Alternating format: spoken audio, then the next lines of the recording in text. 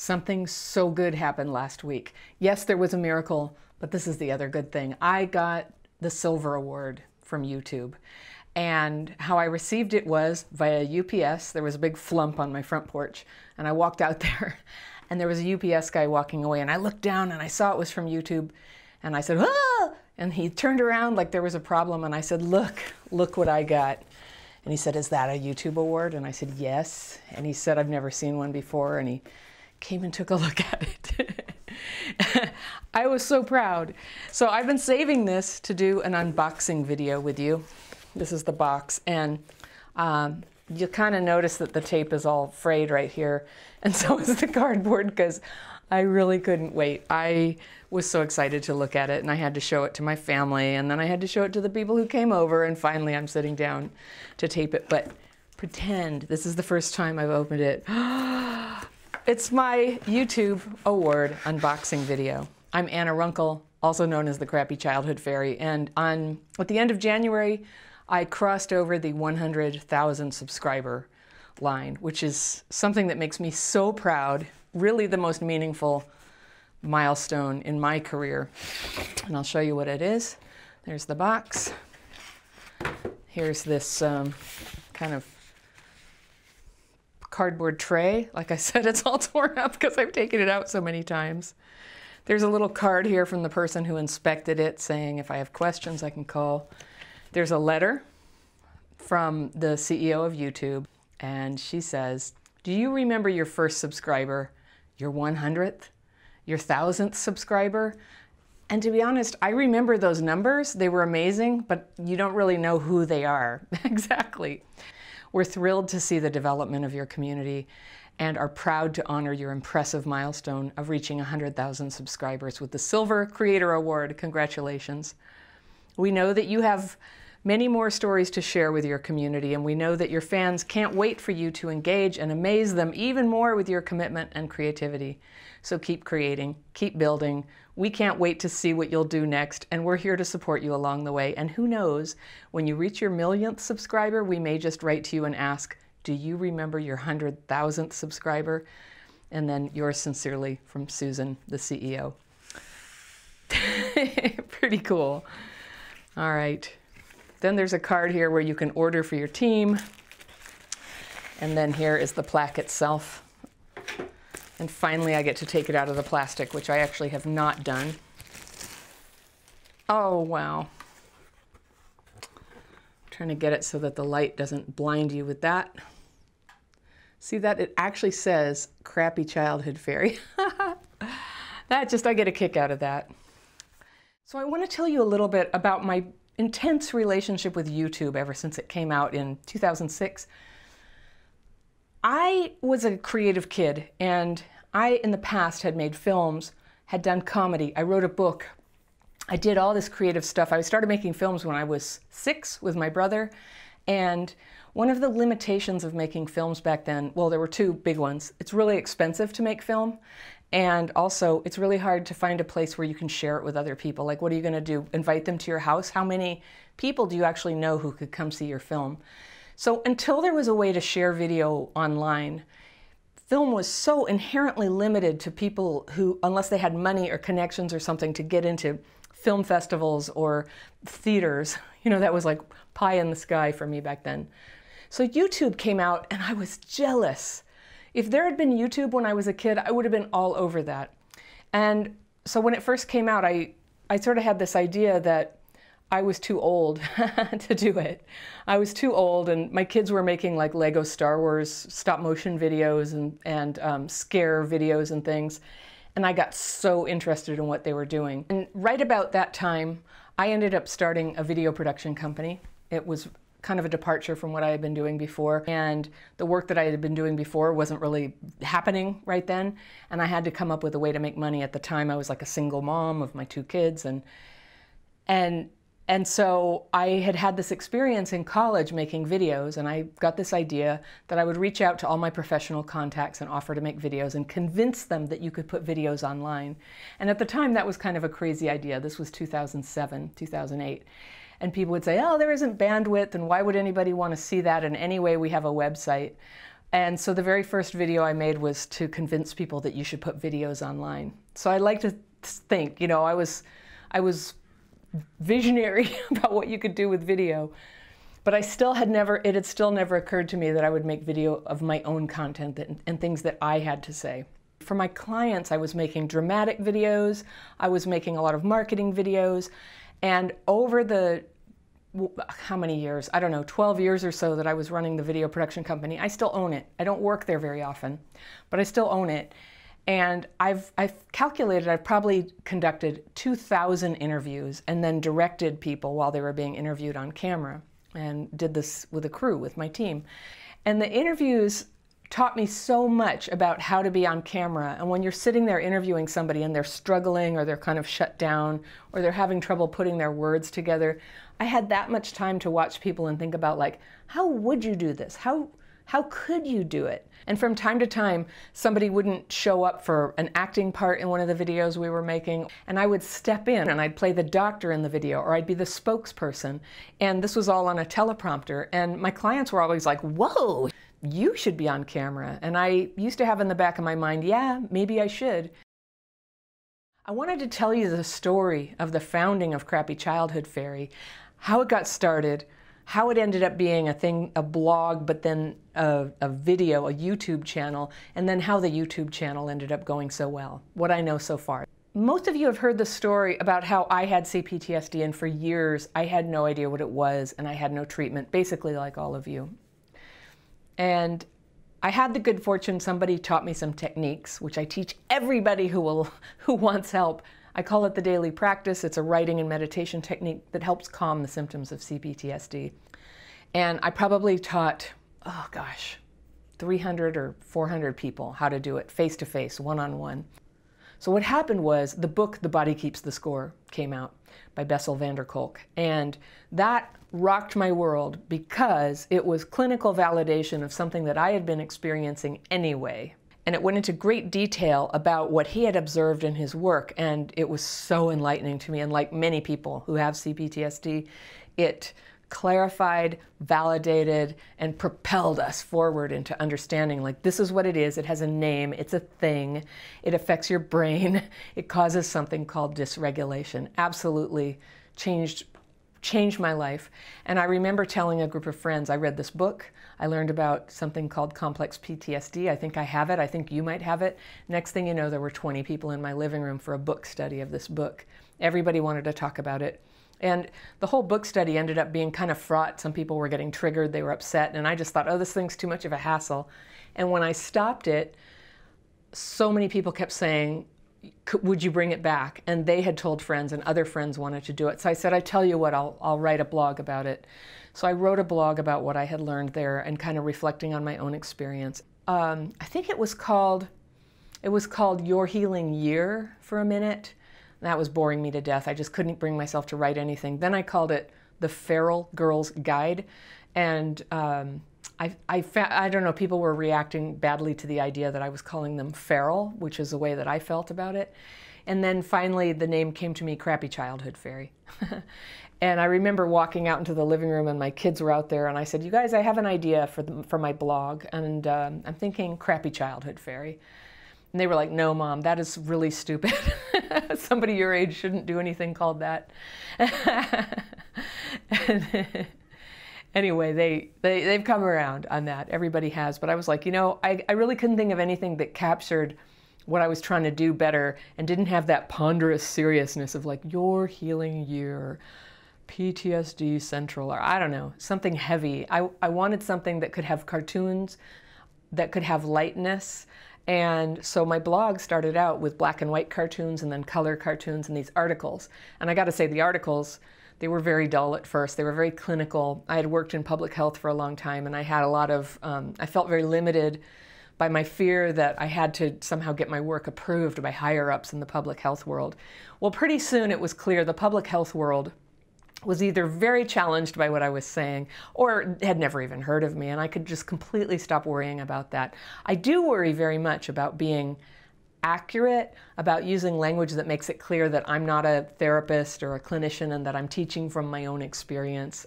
So the blog was really like spectacularly not very successful. There were a few people who followed it and looked at it. I sent it to all my friends, 9 of them subscribed, and finally, I don't know, a couple of strangers subscribed. But there, I wanted to teach the writing technique that I had been using. And I made my first video about this writing technique and put it out there. And I distinctly remember working really hard on that, sharing it with everyone, writing some articles, and the video had 167 views. And I was like, wow, 167 people viewed. And that is a lot. If you had 167 people in your house saying, I cared enough to watch your video, that's amazing. 10 people doing it is amazing. And so the growth on YouTube is not lost on me about how just incredibly wonderful and meaningful it is that so many people have found this useful, what I was teaching. So I wasn't that good of a teacher at first. I was making videos, and my wall back here, it was just, I painted it like dark gray, and I had these little pieces of cutout paper on it. I was trying to just give it some depth and color or something. And at first I was trying to ad-lib videos and talk about it, and I was shocked to find out that I just, as much as I had directed 2,000 people in their interviews, when I did it, I was like floppy and soft and hesitant, and I didn't know where I was going with it, and it didn't make for good video. So I went to Toastmasters and I started practicing public speaking, and now that, I've been locked down for a year, I'm not super boned up on that, but I lost the habit of saying and I learned to breathe a lot better. I took singing lessons. I can't wait to start those again. When you can breathe well, you can speak well. And then I also started writing scripts for myself. And some of my videos that are very scientific or complicated, they're written and I read them off a teleprompter. More recently, I've gotten off the teleprompter because now I've gotten to know my subject well enough that I feel free enough to speak extemporaneously. There was a long period of time where I wasn't really paying attention to YouTube. I was building up a blog and occasionally putting videos over there to support stuff that I was writing about on the blog. And I never even looked at it except to upload a video. And I didn't know the first thing. I remember some viewers saying, Anna, it would be better when you put links in the description section to put https:// so that it's a live link and we can click on it. And I was like, wow, right. I never thought of that. That was really helpful. So I wasn't really paying attention to YouTube. I was thinking of it as just a place to upload videos and then stream them into my blog, my funky little blog. But one day when I went over to upload a video, and this was only a little over 2 years ago, it was January 2019, I looked over there and I was having this surge of activity, like a spike. This happens sometimes on YouTube. I had a whole bunch of subscribers. I had no idea.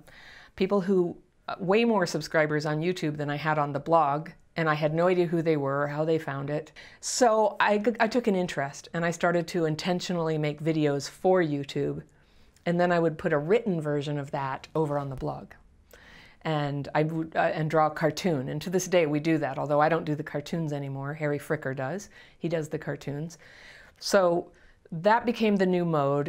And the next thing I did was I made a course. I made the course Healing Childhood PTSD. It came out in June 2018, not even 3 years ago. And when it came out, I had enough subscribers on my blog that some people signed up. I think I was getting about 5 signups a month for a while, and I was so proud. And it turned out that when I made a video and stuck it on YouTube, a couple people were seeing the content on YouTube. I think I put a couple of videos from the course up there too, sort of said, hey, I'm doing this thing, for the 60 people or whatever who were ever going to watch my videos over there. And all of a sudden, some signups came from that. People said they found me on YouTube. And I was absolutely floored, and I started to imagine how this could all go together. Now, I didn't just jump into this cold. The person who taught me how you make a business that includes stuff like blog, webinar, videos, courses, coaching, that kind of thing, was Brendan Burchard. He's fantastic. He pioneered the business model for this, of how you can become an expert based on your own experience and monetize it, actually sell products for it, support people, and actually really, really help people, but using digital media for it. and he teaches about the emails that you need and the platforms that you need. So I was gradually building this up. So once I had that course out, I started to really need team. And so early on, Stephen Higginbotham, my web guy, Ramon Wickham, who's the back-end marketing guy who answers many of your emails, he came on board.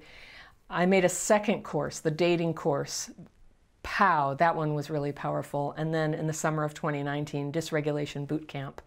So now we started to have something. I had the free daily practice course, the isolation course, and all of this became enough to create a membership program, and that started in 2019 in the fall, and immediately people started signing up for it. And this started turning into like a business. It started being so much more than a blog with some YouTube streaming, but it became what I do. And so I had this very tough year where I was running both businesses with team members working in both companies. And I'll tell you, one of the things that happened that really helped Crappy Childhood Fairy grow is COVID. COVID came. My regular video production company, the volume of work shrunk way down, and it wasn't me who really had to be on shoots anymore. And I was able to start really putting my time into this channel and making this go. But right before COVID, I went to I was at a mastermind meeting in Puerto Rico, and I met Evan Carmichael. And I don't know if you've ever seen him. He's a guy on YouTube. He's got this channel. He's got like 3 million subscribers. He's doing so well, and he's this intensely positive person. And I saw him speak for about an hour. And when he was speaking, he said, you know, if anybody wants to just ask me some questions, please do. So I ran out into the hallway, and I was just like, Evan. This was so valuable for me to talk to somebody, because I don't know, you know, YouTube, there's actually a science to it, but I was not finding it easy to learn what it was. And I asked him a bunch of questions out in the hallway, and he gave me like 10 pieces of solid gold advice about how to do my thumbnails, how to title my videos, how long should they be, how should they begin. And I started to follow his advice as soon as I got home at the end of January, and I just want to show you this like traffic spike. I started using his advice, and it just went like boom. A whole bunch of people started finding me. And that was very much around a video that I created after meeting him called Why I Quit Therapy. It was a video I'd been thinking about for a long time. Also 12 things I wish my doctor understood about trauma.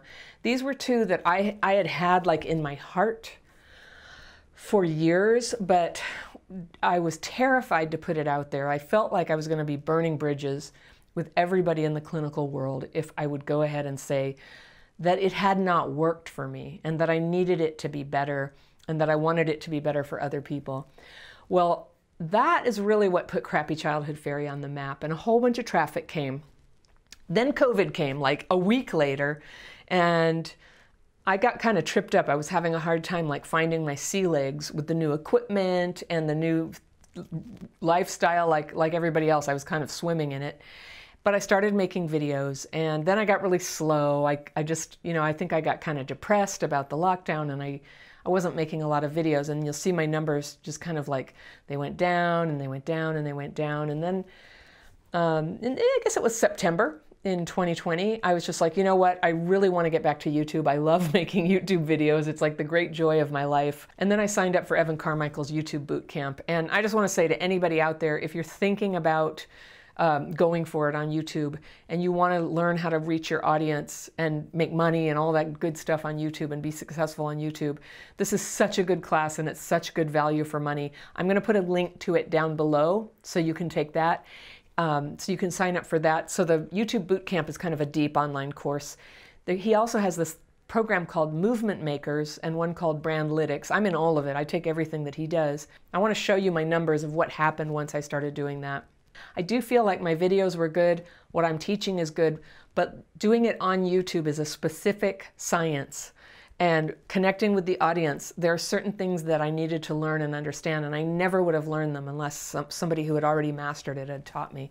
So seriously, if you want to do YouTube, go take this class. The key thing he's taught me is how to open my videos. I used to open them with this, "Hello, I'm Anna Runkle, also known as the Crappy Childhood Fairy. I'm so glad you're here. Today I want to talk about something we all feel so sad about," and there would be this huge lead in. But if you can if you can just sort of front load your message right there and speak to that and work with that, I mean, just doing that made such a difference. The viewership just started to go up and up and up. So with YouTube, if your videos are good, people will watch them, but it can take time for the YouTube algorithm to kind of pick up and support you in where you're going with that. So learning the science of YouTube, it's still an ongoing project. I'm just figuring it out.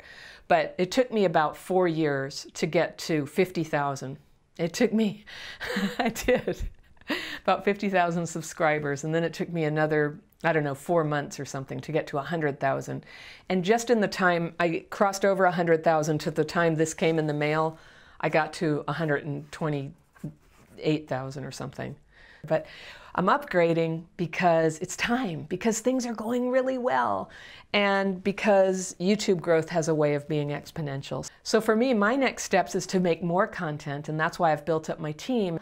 You may have met Kara Alexander. She's answering some of the comments on YouTube and some of the emails that you send. Kamala, the moderator on Facebook. Joe, the Facebook ads guy.